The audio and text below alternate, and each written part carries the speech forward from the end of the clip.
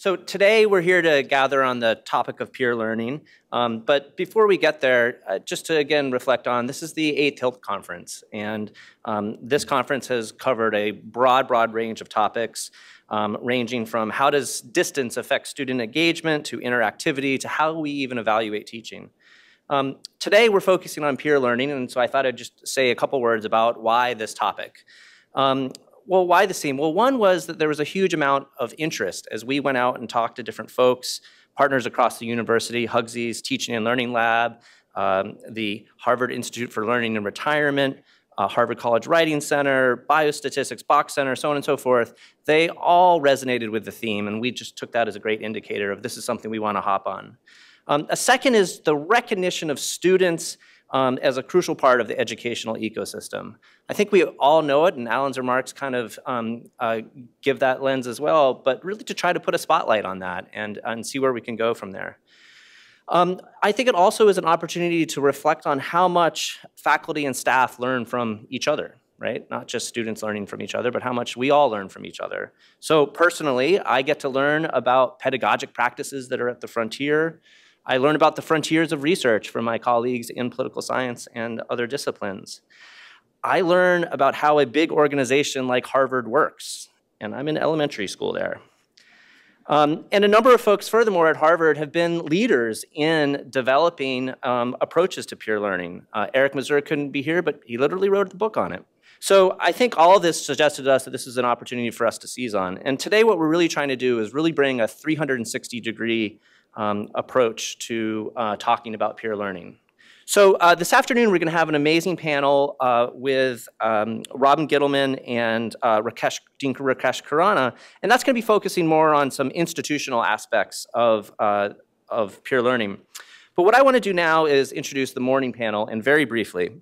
So as I mentioned, we are thinking about this as a kind of a 360-degree approach to peer learning. And as you see in the breakout sessions, we're covering a lot of ground there. But our plenary sessions are going to cover a lot of ground as well.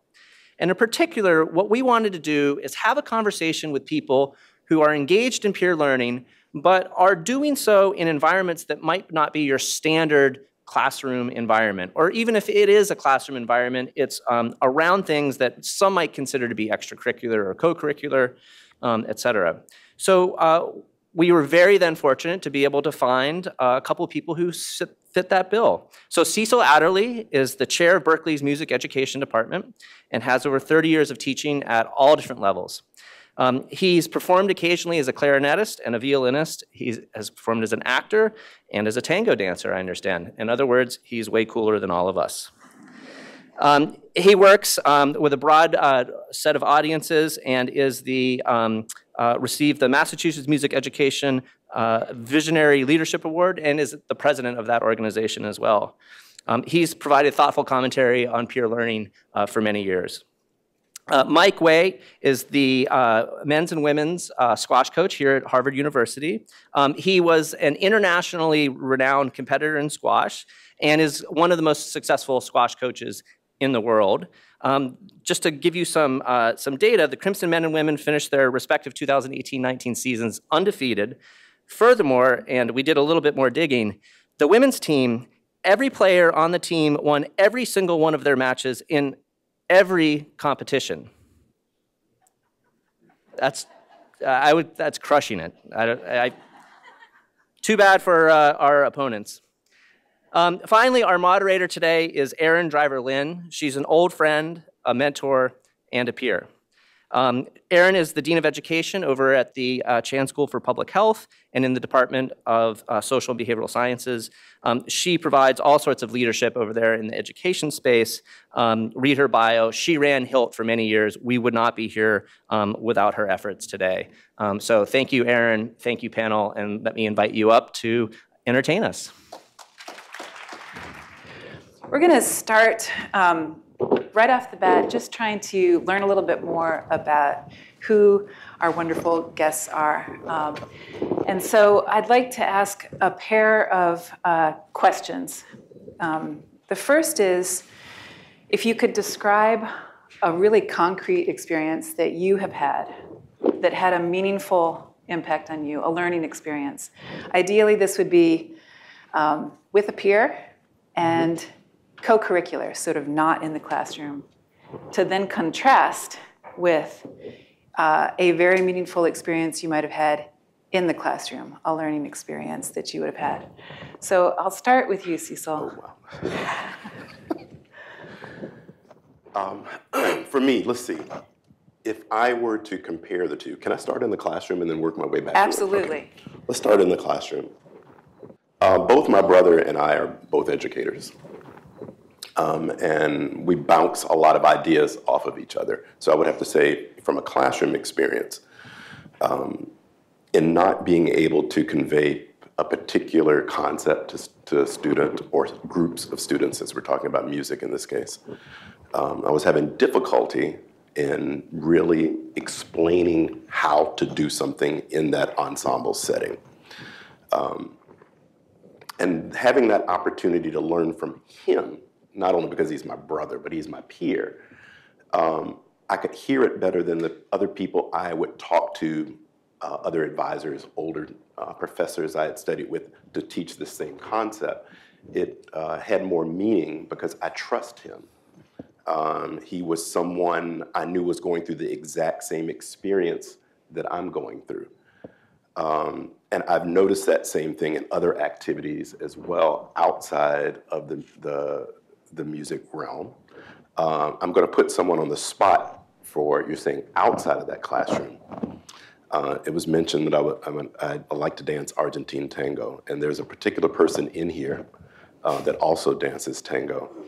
And I remember that when I moved to the Boston area and I was really having a difficult time learning something, and no matter how much the instructor would explain this particular concept, this particular person who's here in the audience, one of the Harvard family, took me aside to explain this particular concept and how to do it, and actually moved me through the motion to understand it. And because I respect him and admire his dancing, I was able to emulate what he was doing and internalize that. And I think that's an important part of the process of sometimes, no matter how much we as the authority figure try to impart information, that sometimes learning it from someone we trust and feel comfortable with can make a huge difference in how we internalize it. Thank you. You really did put someone on the spot, but they didn't stand up and there. All right. Wonderful. Yeah. Thank you. That's great. I'm going to come back to some of the things you said. Mike. It's funny you mentioned your brother, because I spoke to my brother yesterday back in the UK about just getting the right mindset. Before I start, I just want to address a comment that Alan made about that the 9 o'clock start is first thing in the morning. Okay, so my men's team, we did a strength and conditioning program at 7:15 today. What time did you wake up? About 5. Actually, what my brother and I were laughing about, because one of the questions from Erin was what was a lasting impact from school, and my brother and I, we went to, without sounding like a Charles Dickens novel, we went to a very old British grammar school, and the most lasting impressions we both experienced were the welts on our backsides. So it wasn't really a fear of failure; it was more a fear of flogging. It did wonders for our survival skills. But my sort of peer learning story is actually more recent. It's to do with my transition to Harvard. So I'm a very passionate coach, and I'd had a degree of success and some cred factor, and got the position here after 18 hours of interviews, by the way. Which was interesting in itself. But I actually struggled large in the first season, and I thought I'd really accepted the wrong job. And I told my boss at the end of the year, "You've hired the wrong guy." He turned the whole thing around on me. This is Tim Wheaton. He's the athletic director. He was an ex-coach.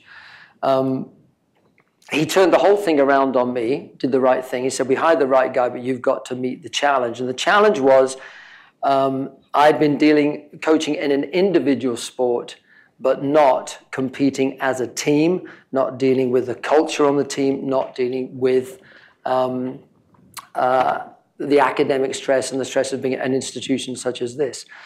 And as old as this dog is, what was tough for me was I felt that as the head coach, I had all the answers. And what I realized after that first season, I didn't have all the answers at all.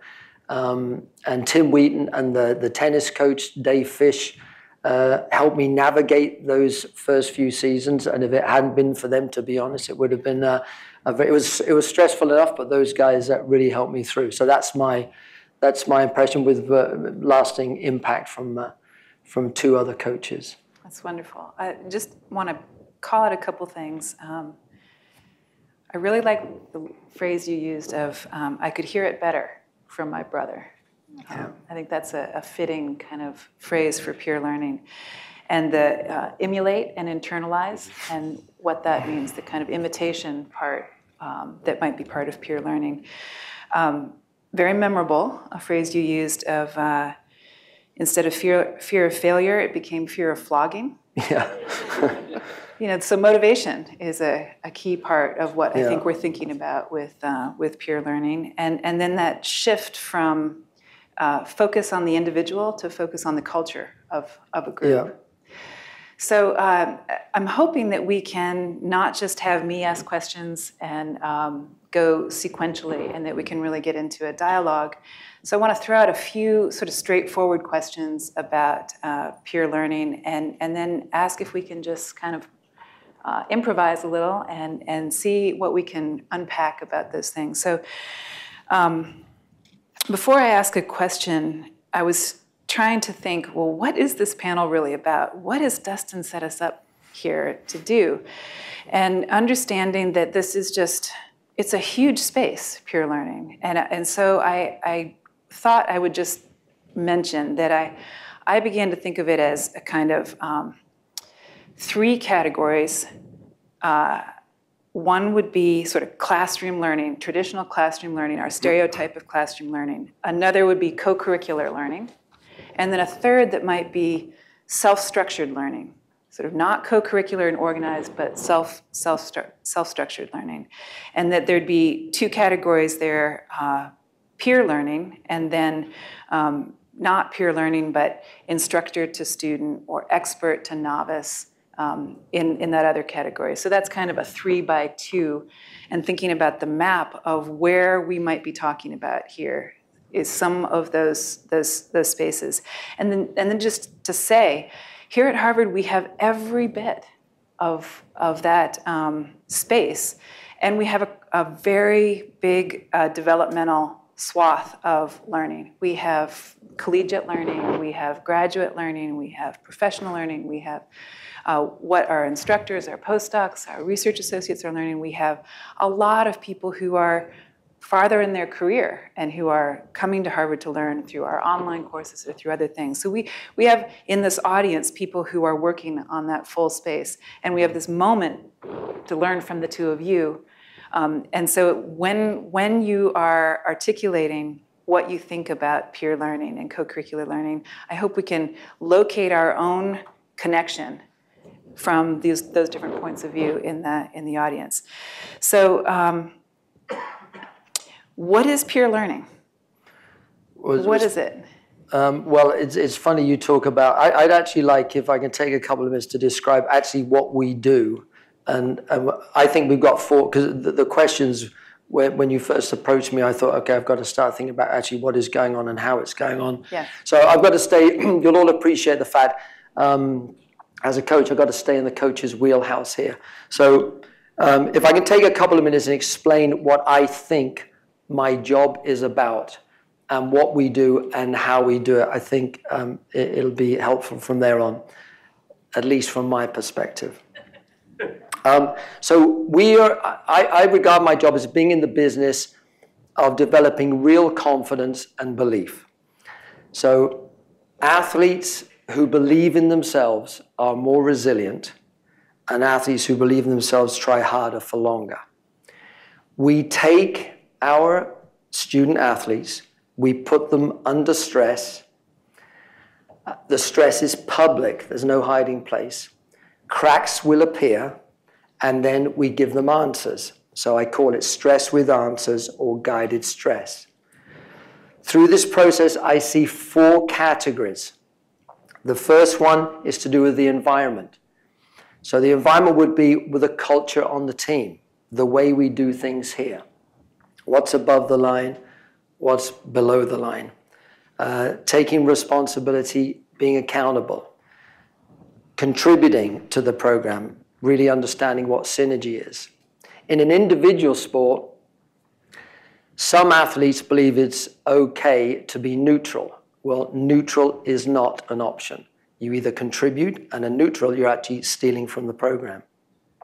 That would be the first one. The second category would what I would be calling an emotional one. So with emotional peer learning for us, in sport, is getting through an injury, getting over a loss, always the ever-present academic stress, and the ever-present relationship aspect. So on the team, with the captains, with the coaches, in the dorms, and their relationships on campus. The other 2 are more sport-specific. So the next one, I call it dynamic peer learning, but I can't know, but just if that's the right term, but just to explain actually what's going on. I'm trying not to bore you here. Can I get you a cup of coffee, Cecil, while I'm talking?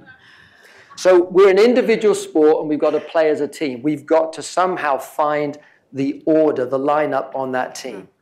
So believe it or not, most teams that compete individually do not have head-to-head challenge matches because it can fracture the team. So they protect the kids from having any falling out, just so that everyone is happy with each other and the environment's welcoming.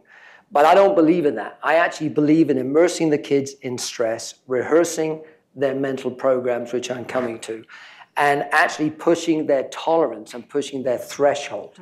Now, we talk about this. We don't just do it. So what happens, it goes like this. There's a hard ladder at the Muir Center, and if you lost the match before, we have a challenge match every week, next to your name, your arrow is pointing down. If you won your match last week, your arrow is pointing up. So every week, the winner plays the person above them. They're challenging up, and the loser's challenging down. This is a very stressful situation for the team. So the peer learning is, how are you going to handle this with a teammate who's one of your best friends, and you're now trying to beat them, and what is the peer learning post-match? So being respectful, showing empathy, suppressing your ego. We also, as I said just now, we use these as an opportunity to train, to practice their mental programs and get them ready for their outside matches. It's not easy, but it's something I think that as actually the evidence is that it's quite a successful approach. The last one is set up by the coach, and I call it guided peer learning. So this is where we take an athlete on the team, and they will teach a mental program to a teammate. Now, mental training allows the athlete to execute the skills that they practice. If you don't do mental training, when you're under stress, you're going to be in real trouble. So let me give you a phrase here from sports psychologist Kathy Crossland. Because when I learned this in my first year here, it actually changed everything in the way I approach the mental program. So the mind under stress, and if there's any psychologists in here, you can contribute, please.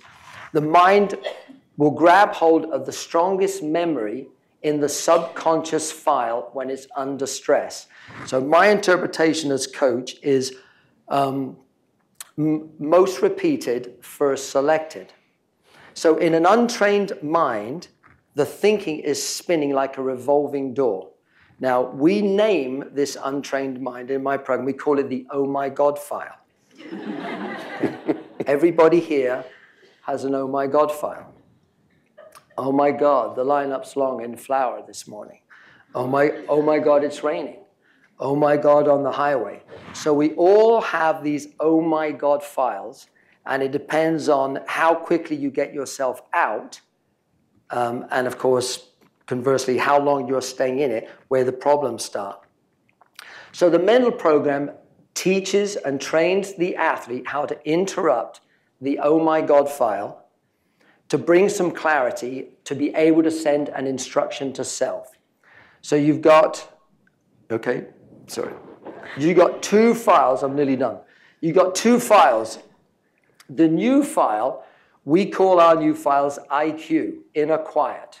The athletes can name it whatever they want, but we've got two files that we work with. And we're working on this maybe not every day, definitely every week. So I've got an oh my God file and I've got an IQ. When you do the mental program, which has a lot of components, every time you do it, you deposit in IQ. Remember, what we're trying to do is to have more responses from IQ so that under stress, the mind is going to grab this thought.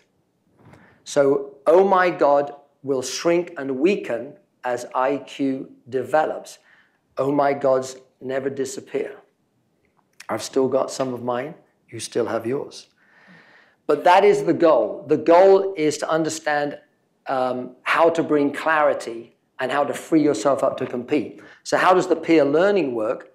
Taking one athlete to teach his program, the programs are all the same but all different, to another athlete, both athletes deposit in their IQ file. So, and the peer learning is very, very powerful. We all know that saying, we teach best what we most need to learn. That's really when this is taking off. Last thing I'm going to say, and you can experience this yourselves, whenever the oh my God file is interrupted in the moment you are in that file, which is very difficult to do. Usually we're aware of oh my God files afterwards. And we just go, oh, why did that last so long? Why didn't I grab that sooner? But we try and get our athletes, we teach them pointers to catch. We call it the catch. And when they catch, the first time they catch their oh my God file in a match, I cannot tell you how powerful that is in their IQ. Now, this IQ file and this awareness is not just about sport. We try and wake our kids up to their oh my God files this side of the river. And in so doing, so they may not be exactly the same thing, but they're very close cousins. And what we're doing is we're raising this awareness. And it's this awareness, to quote David Brooks, that is the greatest agent for change. That's the end of my speech, sorry. I don't have well, in the environment I teach, we're training students to teach music from PK, preschool through 12th grade. And when we're looking at peer learning, we're looking at their level of collaboration, their level of teamwork, their ability to communicate not only with each other and the people that they're teaching, but with us, the professors who are teaching these courses, and then the ability to reflect on what they've had the opportunity to experiment with. For example, there are a number of opportunities that we provide to our students in our program to enable them to have these aha moments.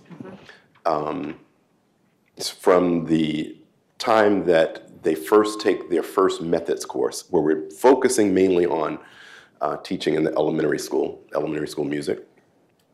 And the instructors, we're all trying to provide them some structure, parameters to work within, the lesson planning that you would expect in an educational setting. But prior to us placing them in an environment where they really need to put that into practice, the opportunity for them to teach their peers is extremely powerful. Because they're in this environment, the peer is taking on the role of the learner, while the other student has the opportunity to teach those students. Now, it is artificial, and I think everyone who's trained teachers understand how artificial that is. But at least they're getting feedback from their peers of what they like and don't like in their presentation and how they are presenting that information to their peers as learner. A few weeks later, those same students are placed in our, what we call our Kids Jam program that we hold over on Boylston Street every Monday at 11. We bring in a number of the preschools. So the students have had the opportunity to discuss amongst themselves and develop lessons, and they either take our feedback or not at this point. But now they have the opportunity to work with preschool kids. And for those of you who've never taught the very young, other than your own child, because that doesn't count, when you have to have 15 to 30 little ones coming into the room, all of a sudden, it's interesting to watch these same students who taught their peers this lesson, because they've practiced the lesson with their peers, and now they have to do it with real kids. And one of the first comments, many of the students come back and say, wow, this is like herding cats. And we're like, yeah, we're trying to explain, here are some of the parameters, and your peers were kind of telling you, you've got to look at certain behaviors and react in certain ways. But when they have success, it's a little bit more meaningful coming from their peer than coming from us, because we'll say, yeah, that was a great job. We really enjoyed that. But it's something in watching the interaction between two students congratulate each other or criticize each other about what they could have done differently, why you didn't have the attention of said student, why didn't you present the information this way, didn't you see that the student was off task, or that this child was struggling to keep a steady beat, and so on and so forth. But those opportunities to reflect are rich when they get to hear each other's struggles and share their success. We can then frame that to help them succeed during the next opportunity they have to teach, because they're going to do this over a 15-week period and have multiple opportunities to work in this non-threatening scenario on campus before they ever get out into the schools to go student teach. But we want them to be in this kind of controlled, friendly, safe space to experiment amongst their peers. Many years later, by the time they get to the two courses I teach when they're student teaching, they'll reflect back on some of those experiences to talk about they've seen their growth and how they've seen their growth. And even last night in talking with the student teachers who are out in the field now, there are three that happen to be in some of the schools of the area where there's a extremely high population of English language learners. And it was interesting to hear my dialogue with them versus the dialogue amongst those three who were in that setting, and to listen to the feedback they gave each other, where one was struggling to gain the trust of the students because they're new in the environment, and then another asking the question, well, have you ever thought about learning what their community is like, or what language they actually speak? Do you know a few words, blah, blah. And they just gave suggestions to each other. And it was interesting to hear them say, well, I never thought of that. And then in the back of my mind, I'm thinking, we talked about this a semester ago. But for some odd reason, they didn't remember that one. But it was interesting how it was reinforced once their friend told them something we had talked about the prior semester. Or even having the opportunity to now, on the days where they aren't teaching, to go observe their friend in their environment and then have that level of support. Because I think the support is important for their growth and their own development of confidence that, yes, they can do this. Where only hearing it from us, excuse me, doesn't have the same effect. Mm-hmm.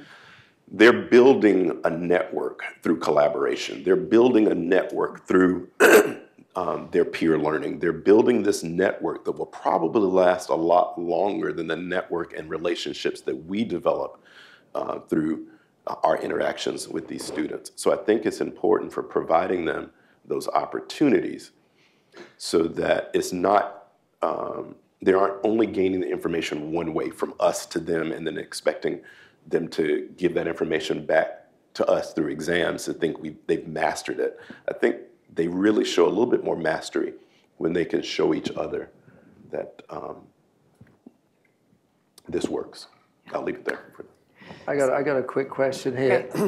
First of all, on that, when we were referring to, the fact that the student had forgotten that you taught it a few years ago, Rafael Nadal's coach for many years, and he's still a support there, is his uncle Tony, and he had some parents complaining about the way the kids were hitting the tennis ball, and they were complaining to Nadal's uncle, and he said what he learns is not what I teach. So it's reminding me of that. But I got a question. Is there a part of this when they're doing the peer learning whereby do you get a student who maybe needs to he's actually revising, he's doing a revision while he's going through this, and in so doing he's going to get maybe somewhere deeper in whatever he's teaching his peer. He's got something, a penny might drop, he hasn't quite got it, and then as he's doing it,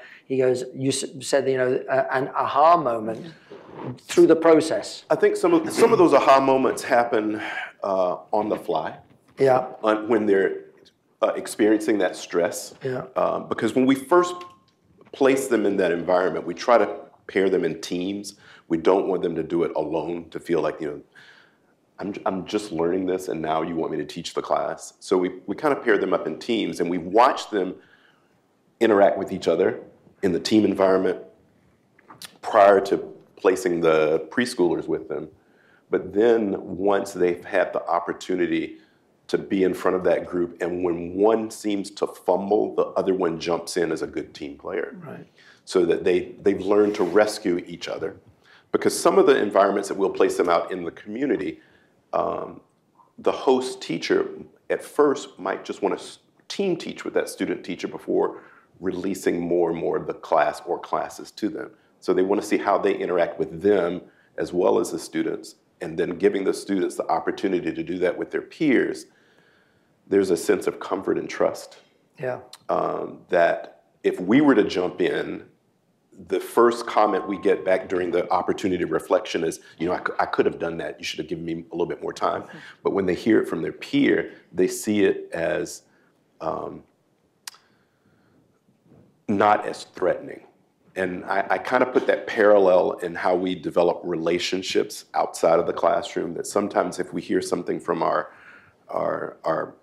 own personal friends versus hearing it from a spouse or partner, where we might hear it as criticism, and it's part of life. But we hear it in a different, it could be the exact same verbiage, but when you hear it from a friend, it seems non-threatening. Yep. And that's what we're trying to get them to understand, that they want to build those relationships where it's not non-threatening, that they're jumping in to bring you back on track, but they're there to help you and encourage you, letting you know that it's okay, we all make mistakes, but here's how to navigate back to your original goal and objective.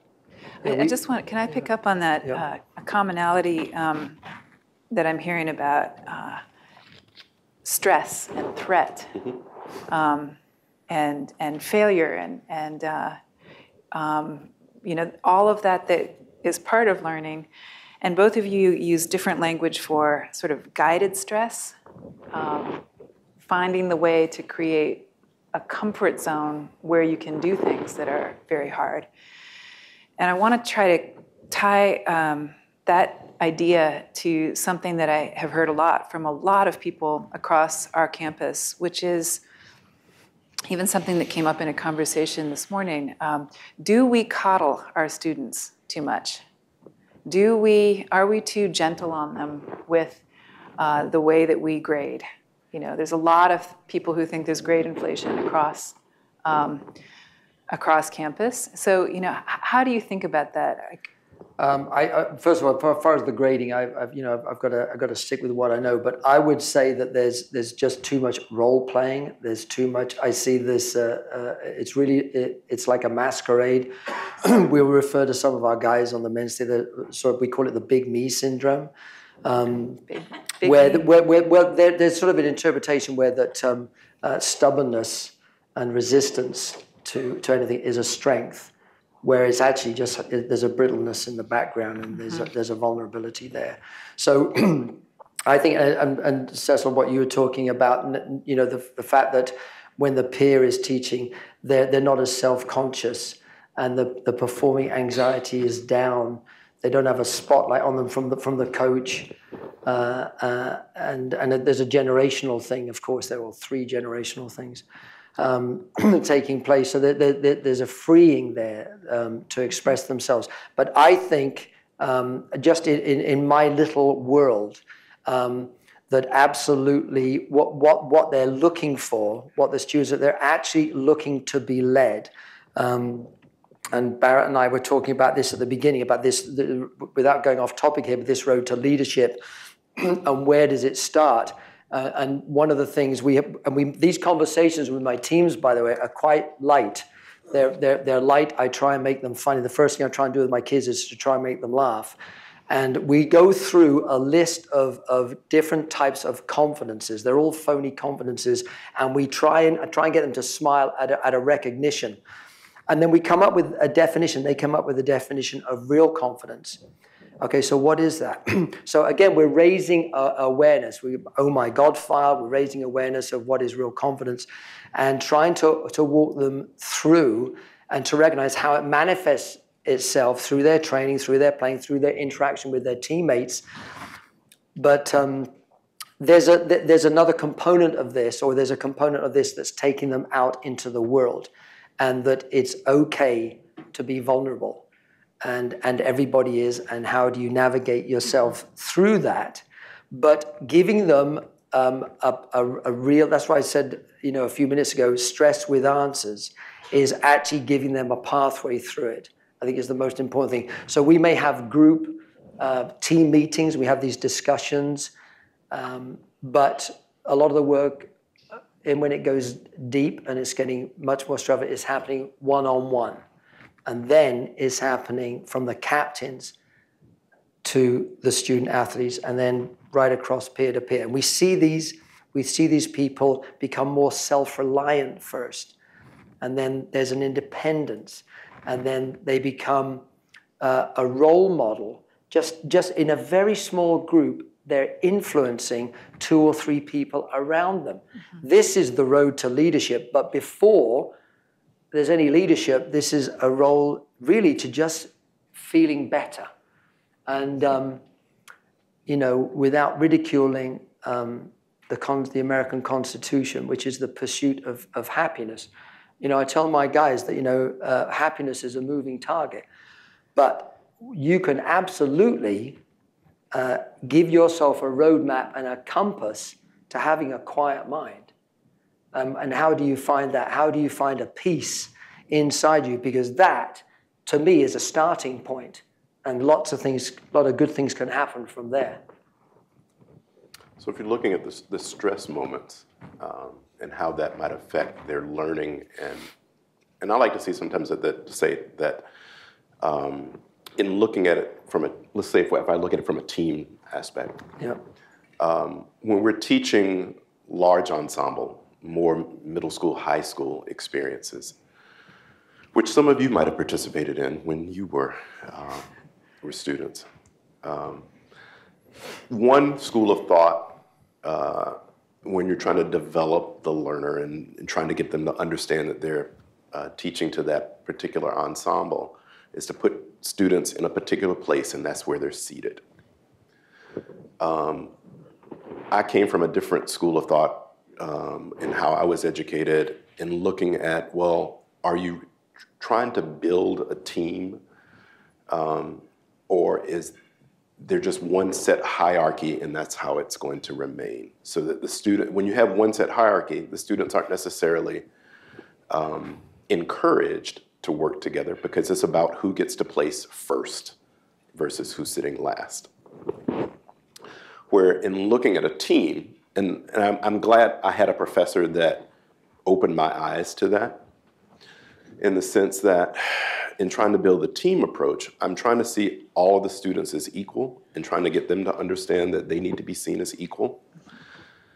And that in that team approach, it's going to take their entire collaborative effort to make this imaginary group, which I always tell them, band is imaginary, choir is imaginary, orchestra is imaginary, because yes, you're individuals, but you're coming to create this sound that can't be created without all the individual parts. But with that said, in order for them to learn from each other, yes, they're going to be people who play the first part, who play second, and who play third. But I've also incorporated this team building thing where you're playing first on this piece, but on the next piece you're going to play second, and on the next piece you're going to play third, so that I constantly rotate. And that the students who used to play first can give the students who are playing first the next time around hints of what it was like for them to take on that role. The idea is for them to be able to take leadership positions, for them to feel the pressure of being up out front, because they need that opportunity to be able to step in when someone else can't do it. So you're developing a different working relationship within that group that I found much better than having one set hierarchy that you would keep for the entire year. Hearing it from them, it took time to change the culture in the community I taught in, because you still have the parents that would come in and say, well, my child should be playing first. Your child will play first, but your child will also play second. Your child will also play third, because all the parts are important. And how I was able to change that community's way of thought, which I probably wouldn't do today, but during a parent-teacher conference, I turned around the piano. For those of you who have a piano at home, you have the 88 keys, and I had a hammer. And I said, you know, the piano makes beautiful music, and all 88 keys are equal. And all 88 keys are important. But if your child plays first, which key with this hammer should I knock off because it's not important? And when they started to understand the concept that all of them are important, I said, well, if I take off the B flat, if I knock off all the B flats, you know, that leaves me with no B flats. I have to think about music where there's no B flat. If I knock off all the Ds, and I have to get them to understand that the piano is a collaborative instrument. Every key is important, just as though your child is important in this imaginary thing we call band, orchestra, or choir. And they all need to work together and support each other, regardless of the part they play, and to be able to articulate that and take on the leadership positions of each one teach one, helping those who are struggling. Because when they work together as that team, we all benefit, we all improve. It's not about me, the soloist, it's about us, the ensemble. Cool, very cool. There's something kind of profound here, and I don't have the words for it, but you know, you said sort of you want everyone to be equal, and that great example about the piano, and you wouldn't want to lose one key. But for both of your work, performance and you know, sort of excellence in performance, and in your case, winning, is really important. So how do you think about the tension between that? Everyone has something to give here for the team, but then also you have individual excellence that needs to get called out, and in your case, you're actually very visibly saying you're here or there with one another. In sport, you know, and it's hard to think of all the cliches that I could go through right now. Okay, so I won't do that. But what's important to understand, and I'm sure there's going to be so much commonalities here, and I'm loving what Cecil is saying here. I'm allowed to call him Cecil, by the way. He told me that it's a British name, so there you go, and from the Bahamas. So Cecil in America. Sorry about that. And But of course, the whole thing, the focus is actually not on outcome or result. The focus is on the process. So everything, the mental program, everything we do is process oriented, is performance oriented. And as far as, so here we've got the challenge matches, we've got outside matches. But one thing that's very powerful, I'm trying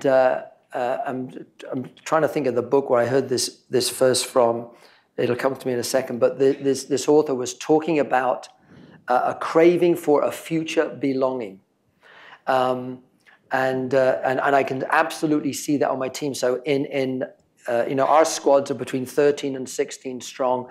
9 matches count. Everybody might play, but 9 matches count. So it's pretty clear that we look at top 3, middle 3, bottom 3. And those that are off, and they're always craving and looking for this future belonging.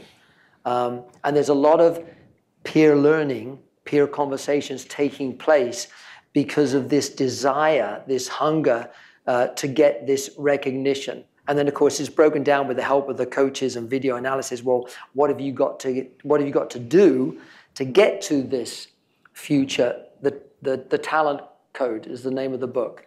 It's a bloody good book, by the way. You can read it in a weekend. They're the only types of books I read. And but I see this is quite a powerful motivator. So I don't know if that crosses over to your world. In some senses, it does. I think what also helps us to elevate their mastery. For us, we're also trying to get them to understand the importance of the rubrics that we've established so that they have a better understanding of where they fit into different levels of mastery. So in establishing some type of rubric to say, that they've met that particular standard or have not met that standard, provides them with enough feedback to be able to revise what they've done, reflect on what has already been accomplished and what needs to still be accomplished.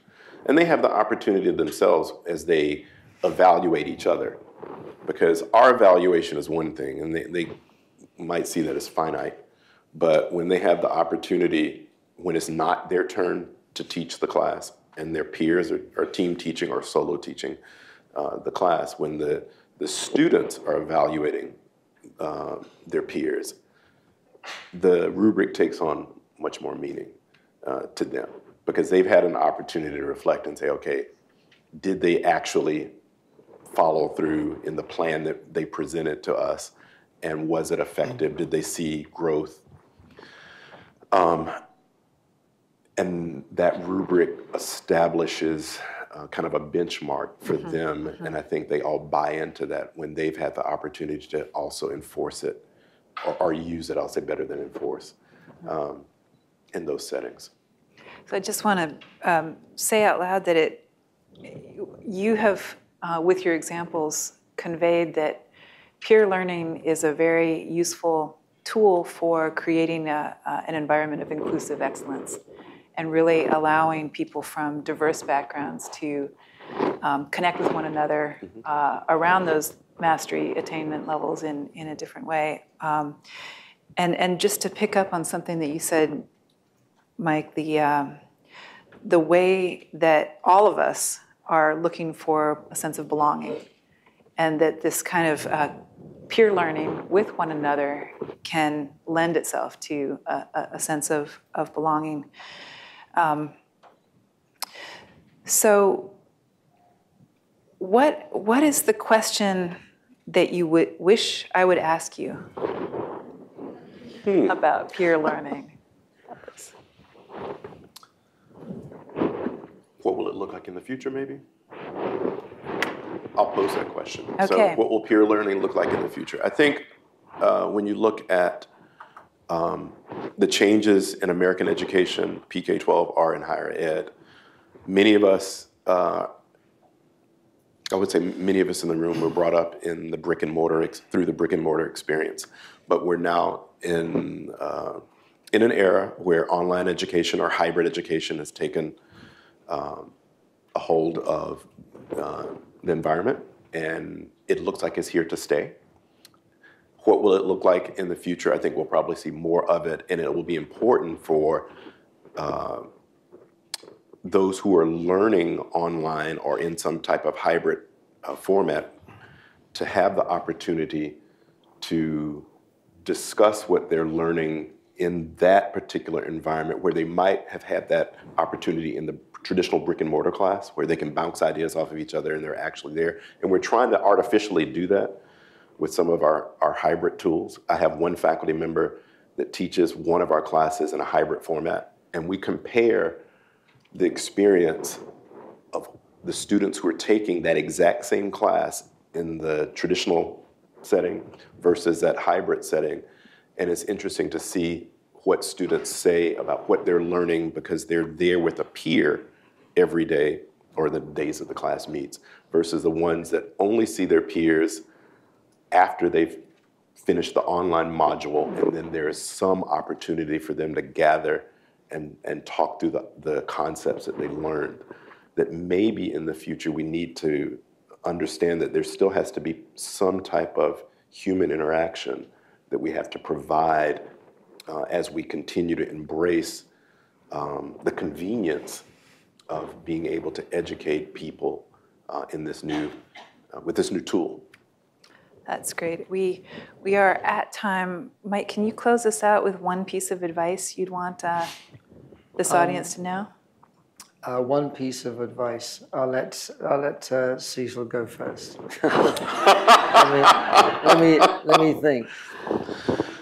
Oh, well, most of us teach based on how we've been taught in the past. And sometimes that's good and sometimes that's bad. But as we move forward, I think we have to look at all the possibilities of the students that are in front of us and what those learning styles are like and how diverse those populations are and will become. And the settings will change. Yes, we'll be a little bit outside of our comfort level, but sometimes giving the students that are in front of us an opportunity to experiment with some of the concepts that we present to them and having them articulate to us what they've learned or want us to do better and helping them grasp those concepts might not be a bad thing. Sometimes we have to listen because we're preparing them for a future we can't see. We're preparing them for a future that we hope will be as successful as the past that all of us have shared. And I think if we're open enough to looking at all the possibilities and means and how young people, more seasoned people learn, that I think it's going to be a successful, education will still be something that's valued for generations to come, and it won't be something that's so isolated just for the few, but really for everyone. That's great. Okay, this is going to be a bit out in left field. And it's got nothing to do with peer learning. So if I had two offers of advice, I would refer back first of all to your Oh My God file awareness, and then I'm going to tell you this funny little story. In a few months ago, and then something again from this book, The Talent Code, that absolutely summed me up. So I was up in Toronto. I was teaching this camp. And after 2 or 3 days, and I can be quite a hard coach. I used to be much harsher when I was younger. I've actually mellowed. Some would say too much. But so this kid at a lunchtime class session said, "What makes you such a good coach?" And I said, "Well, it's very nice of you to say that, young man." I said, "That's not for me. What makes you such an effective coach?" I said, "It's not for me to say that I'm a good or effective coach, but I said, if it is anything, it is down to one word." And there were all the kids, there's about 30 kids, and I wrote up the first 3 letters. And the first 3 letters were I-R-R. And this kid looked at these 3 letters and he said, "Irresistible." Which, of course, I thanked him for. And, of course, the word wasn't irresistible, it was irritability. So this is going to sound kind of odd. I know it's out in left field, sorry about this. But you said one piece of advice. And in this book, The Talent Code, whose author's name I've forgotten, he talks about a strategic impatience. And I've always found that when our program is firing and it's undeniable, anyone can walk in and you can feel there's an energy, there's a real synergistic thing going on. It's usually started because the old man has a little bit of irritability that day, and it works very well. That's the only advice I got. Thank you. Thank you to both of you. This is really great. Thank you.